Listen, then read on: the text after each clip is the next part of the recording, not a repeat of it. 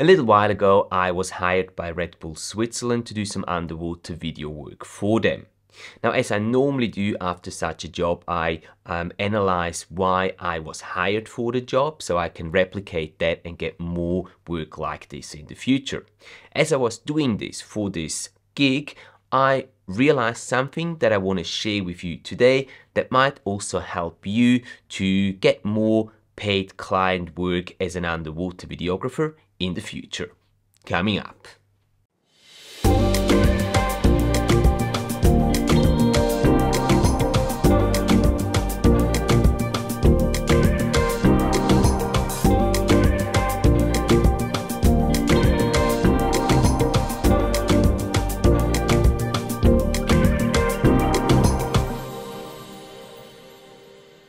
Hey there underwater filmmakers, thank you very much for tuning in again. It's great to have you back here on the channel. Now today's video is going to be slightly different than what you're used to here on the channel. We're not going to be talking about tips and tricks to help you improve your underwater filmmaking, and it's not a gear review either.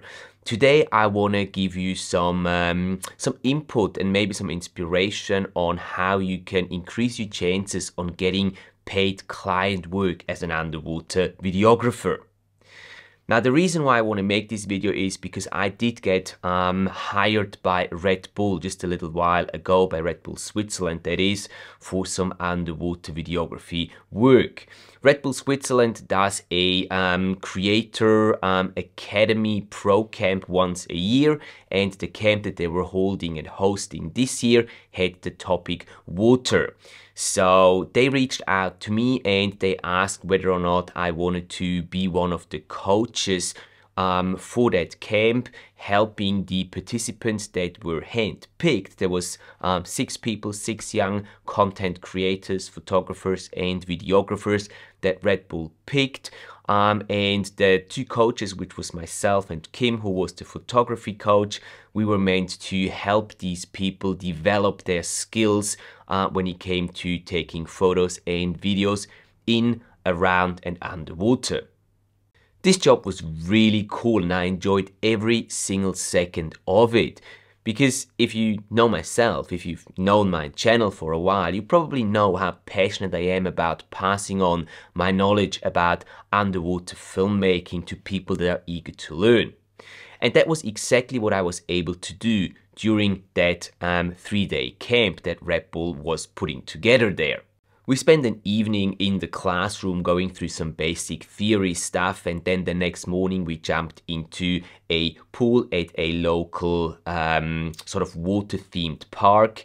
They had a wave pool there as well, which was great because we could use the wave pool to try to capture some shots. Now the whole intention of this camp was to just to help those hand-picked content creators, which were not beginners really. Most of them are actually making a living out of being a photographer or a videographer, but Red Bull just wanted to give them the chance to learn from seasoned professionals in the topic of filming and taking photos in, around and underwater.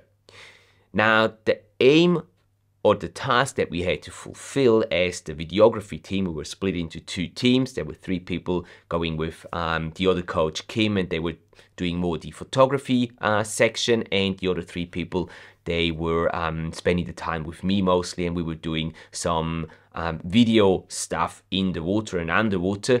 And the aim for us was to create a short video sequence using a miniature figure, like a water sports figure, like a surfer or something like that, and create a small sequence using that figure as our main character in the movie.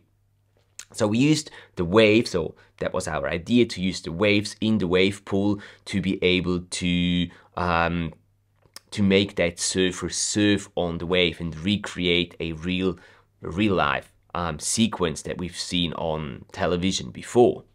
It was a lot of fun to try different things and techniques and seeing what worked and what didn't. In the end, we ended up not using the waves from the wave pool to recreate the shots that we wanted because they were just not predictable and they were all over the place. We couldn't really get a nice breaking wave. So in the end, we used a underwater scooter. We used the Lefid S1 Pro underwater scooter and used that one to create a smaller, more controlled wave that we could then use to have our surfer surf on that wave, emerge out of the wave, all that sort of stuff. And this is the little video that the 3 videographers created.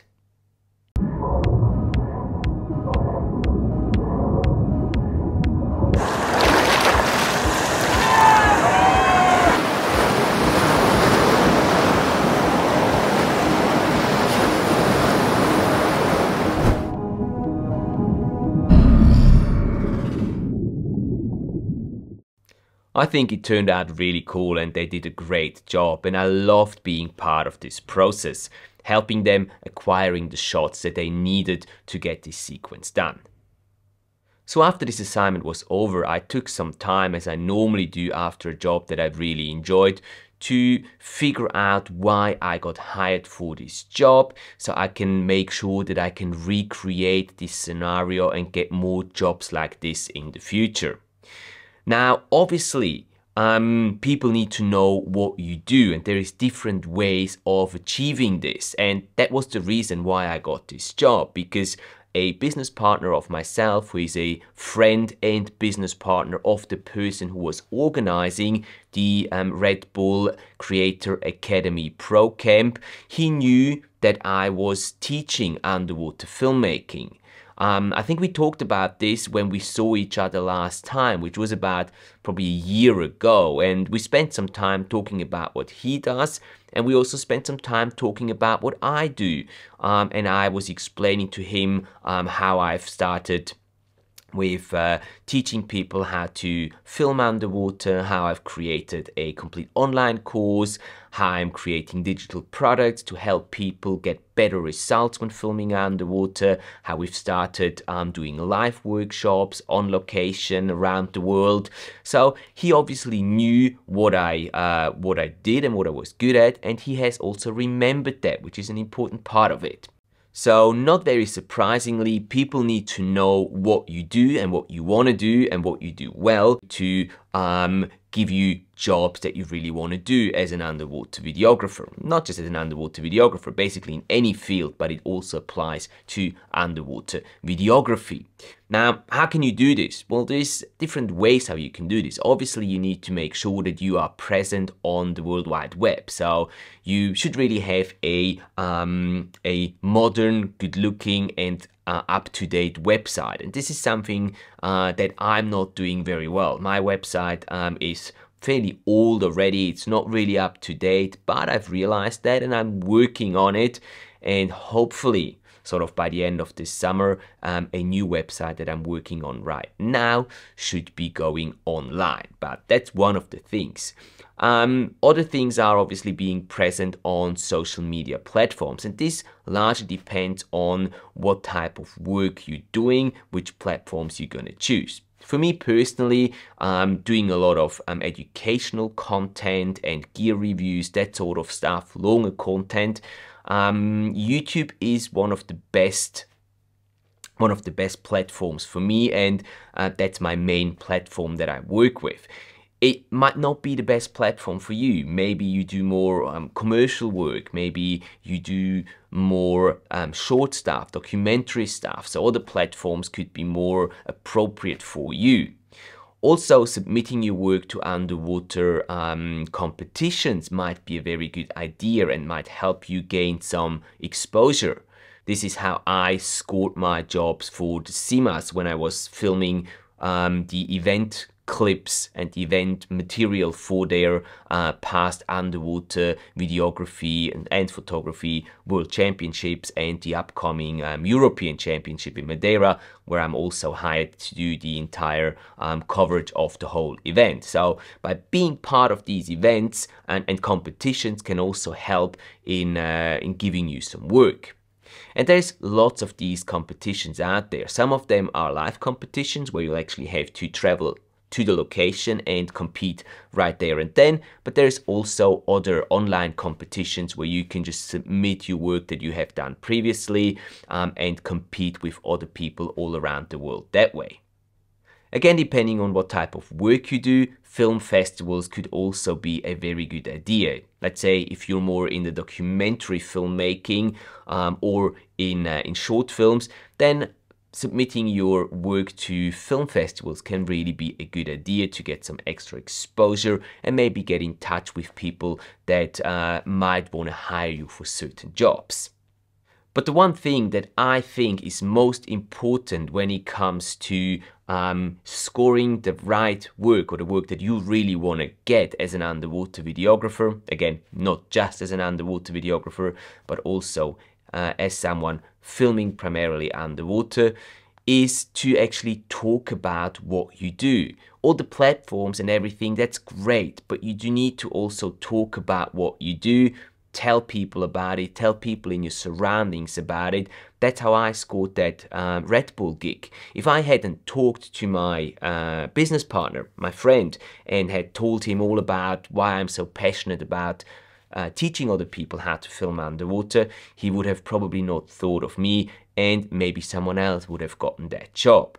But because I talk about it all the time, when people ask me what I do, I always explain them in quite detail what I do, but also why I do it. And I think that's a very important sub part of it too. Not just what you do, but why you do it. What's your motivation behind it? Why do you do what you do? That's what really interests people, and that's what also moves people. And for me, it's very clear. I have the mission to enable as many divers out there as possible to be able to capture their underwater adventures in the best possible way. Simple reason, I think we do not have enough underwater content on our social media platforms, and I have the dream of just flooding all these social media platforms with stunning high quality underwater content. And I can't do that all by myself. Even if I was diving 24/7 all year round, I just don't have the capacity to do that. I can only do that with your help. So that's quite logically then the next step. I need to make sure that I can pass on everything I know to as many people out there as I can to help you create the content that is going to be on the social media platforms, on television, on the web, everywhere, so that actually people can see what beauty we have lying underneath the oceans and the lakes' surfaces. I hope this makes sense to a certain degree and you understand what I mean. Showing your work is great, but talking about why you do what you do, I think that really is the key in getting paid client work and that kind of work, the kind of projects that you're really passionate about and that you really want to do. What are your thoughts on this topic? Let me know down in the comment section below. Are you getting any paid client work yet? If so, how are you ensuring to keep getting that type of work? And if you're not getting any paid client work yet, but would like to get some, let us know what type of work you would like to be doing and why. And this brings us to the end of today's video. As I said, slightly different video to what I normally do here on the channel. Hopefully it was useful to you and you got something out of it, and if that's the case, please do hit that like button and consider subscribing to the channel so you're not missing out on any of the other content that will be coming out here very regularly. If client work is not your cup of tea, don't worry, check out the video over here which talks about another option of how you can make money with your underwater footage, and don't forget to check out the playlist over here which is full of tips and tricks to help you improve your underwater filmmaking skills. Until next time, enjoy capturing your underwater adventures and I will see you next week.